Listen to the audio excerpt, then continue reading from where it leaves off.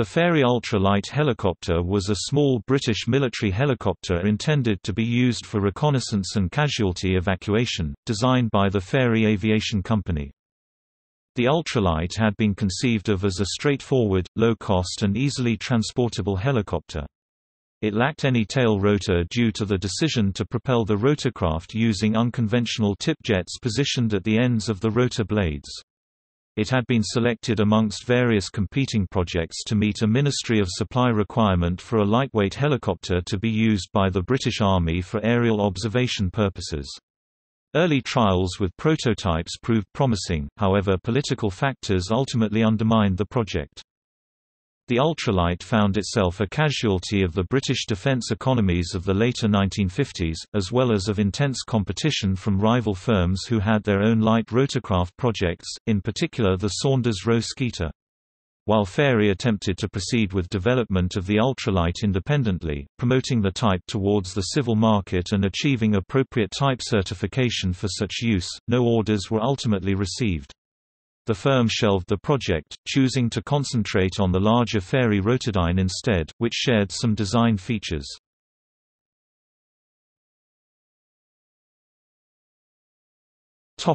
Development.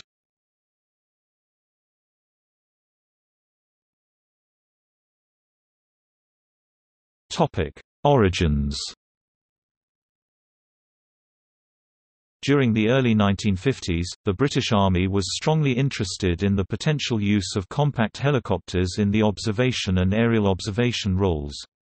In 1953 a requirement was issued by the British Ministry of Supply for a low-cost two-seat helicopter, which would be suitable for reconnaissance, casualty evacuation and training duties. This specification was considered to be quite demanding, calling for it to be capable of high speeds and rates of climb even under tropical conditions.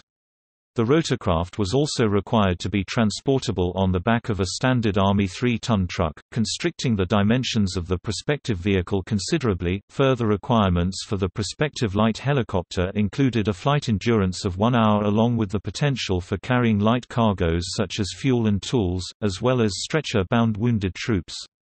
An initial request for a rear-facing observer's seat was present early on, but was discarded in later revisions.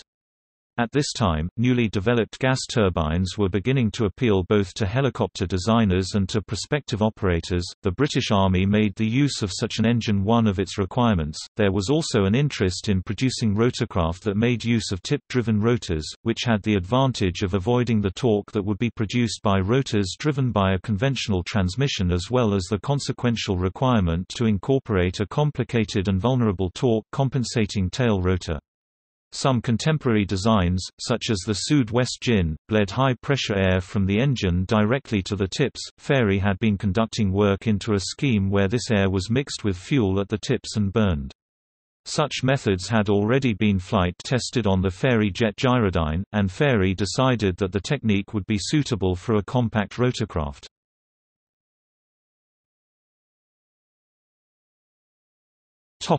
Competition and selection. A diverse range of entries were submitted in response to the issuing of the requirement. Amongst these were Fairey Aviation with its ultralight helicopter harnessing tip jet propulsion, Saunders-Roe with a smaller version of the Saunders-Roe Skeeter, the Bristol Aeroplane Company's proposed 190, a ducted rotor proposal by Percival Aircraft, Short Brothers proposed the larger Short SB.8, and a ramjet-powered proposal by German helicopter pioneer Raoul Hafner. A suitable power plant for a compact rotorcraft had been identified in the form of the Turbomeca Palust turbojet engine, for which arrangements had already been independently reached with British firm Blackburn to produce the engine under license from Turbomeca. Fairey adopted the Palust engine, which provided compressed air through the hollow rotor blades to the tip jets. According to aviation author Derek Wood, "The Fairey Ultralight was a masterpiece of simplicity. It dispensed with a tail rotor since the tip-driven main rotor was torqueless, and it eliminated the shafts, gears, and clutches associated with piston engine designs. In response to the detailed design submission that Fairey had produced for the proposal, the ministry decided to award the firm a contract to produce a total of 4 development aircraft for demonstration and flight testing purposes. The company later decided to construct a further 2 more rotorcraft as a private venture.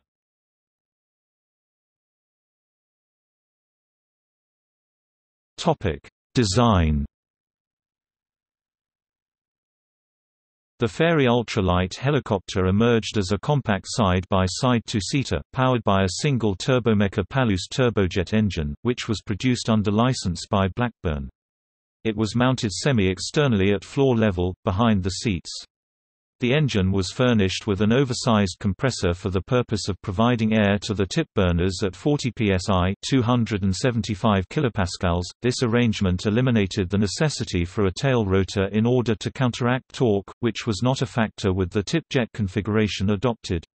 The Palus engine was by far the most costly element of the ultralight, reportedly comprising in excess of 50% of the craft's purchase cost. The ultralight was constructed around a light alloy box that placed the rubber-mounted rotor pylon at the center of the upper surface. A tip-driven twin-blade teetering rotor unit was set upon the rotor pylon.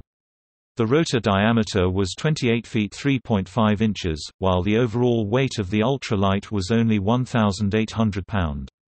Fuel was housed within a single crash-proof fuel tank set within the box. The alloy box structure was attached to and carried a box girder tail boom on which the engine, a horizontal tailplane and vertical stabilizer and rudder surfaces were mounted. The rudder projected beneath the boom into the jet efflux and provided effective yaw control even when the aircraft was stationary. The undercarriage was a simple pair of tubular steel skids directly attached to the box structure. Porter bars could be attached to the skids to allow the rotorcraft to be carried by hand.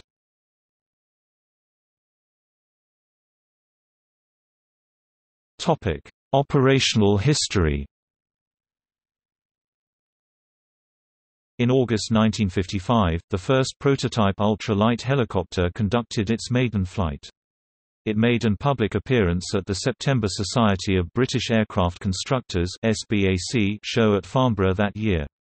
During the Farnborough demonstration, the ultralight performed a demonstration of its ability to operate from the back of a 3-ton truck, one of the high-profile requirements that had been issued by the British Army. After its completion, several modifications were made to the first prototype. This machine originally had only the rudder at the end of the boom, but a horizontal tailplane bearing end plate fins was later added.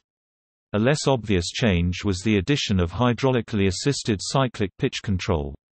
The second prototype had a modified cabin which allowed for stretcher-borne casualties to be carried. A pair of ultralights were equipped with a slightly larger diameter rotor, 32 feet, 9.75 meters rather than 28 feet, 8.6 meters, for the purpose of improving performance in situations where compactness was not at a premium. It had been recognized that there was a need for the rotor blades to have a longer lifespan. There were many demonstrations of the ultra-light's capabilities performed at airshows, during military exercises and at sea, including a deployment aboard the U-class destroyer HMS Grenville. However, the British Army had become more focused on the Saunders-Roe Skeeter and addressing that rotorcraft's shortcomings, such as ground resonance and engine issues. According to Wood, the rival Skeeter had made a good early impression in Germany and had attracted the offer of a military order for the type from the German government, but that this was on the condition that the Skeeter was in turn adopted by the British Armed Forces as well. Thus, the decision was taken in Whitehall to concentrate on the Skeeter, effectively abandoning the ministry requirement that the ultralight was being developed towards meeting. Having become aware that the British Army was not longer likely to order the ultralight, Fairey instead promoted the type for its potential use within the Royal Navy. While some trials were conducted, including one prototype being successfully tested for suitability on board an aircraft carrier, the Navy appeared to lack enthusiasm for the ultralight and it became clear that the ministry would not be providing any further funding for its development. Recognizing that the prospects for a military order from the British services to have become very limited, the company decided to reorientate the ultralight to conform with the preferences and needs of civil operators instead. Fairey proceeded to develop a dedicated model of the ultralight for the civil market, specifically designed to be capable of conducting functions such as communications activities and crop spraying. Accordingly, a civil registered example of the type was exhibited at the 1957 Paris Air Show at Paris-Le Bourget Airport. During 1958, civil airworthiness certification was achieved for the ultralight, effectively clearing the type for use by civilian operators. Despite considerable interest from abroad, particularly from customers in the US and Canada, no orders for the type were received and only the 6 development ultralights were constructed before the program was ultimately abandoned in 1959. A major factor in Fairey deciding to terminate work on the program, aside from the lack of orders, was the limited resources available to the company, and the increasing levels of work on the then promising Fairey Rotodyne, a much larger compound gyrocopter that also made use of tip jets and some of features of the ultralight.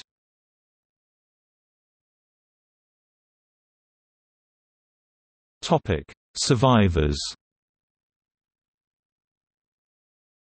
The second prototype of the ultralight, which featured a modified nose so that it could accommodate a stretcher for its intended use as a casualty evacuation helicopter. In 1977, it was rediscovered in a derelict condition on a farm near Harlow and was promptly transferred to the Helicopter Museum, being moved to Weston-super-Mare in May 1979 and put into storage prior to its restoration. A set of original rotor blades, an engine and the original tail unit were acquired. It is currently undergoing long-term restoration at the museum. The sixth prototype to be completed, GAPJJ, was tested by the Royal Aircraft Establishment at Thurley, Bedford and by the Royal Navy, before being retired. After periods of lengthy storage, it was given for exhibition at the Midland Air Museum at Coventry Airport, located at Baginton, to the south of the city.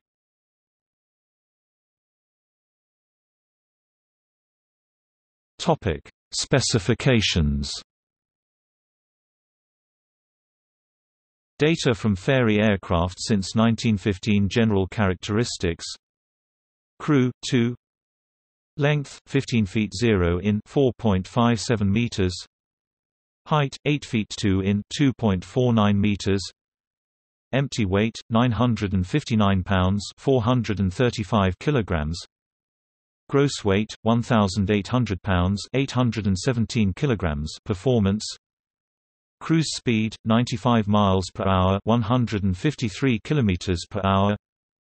Range under tropical conditions 180 miles 290 kilometers. Endurance max tropical 2.5 hours. Service ceiling hovering out of ground effect 4,800 feet 1,463 meters.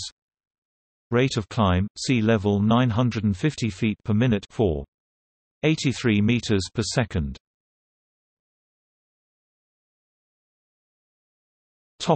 See also: Aircraft of comparable role, configuration and era, Sud-West Jin, Related lists, List of rotorcraft.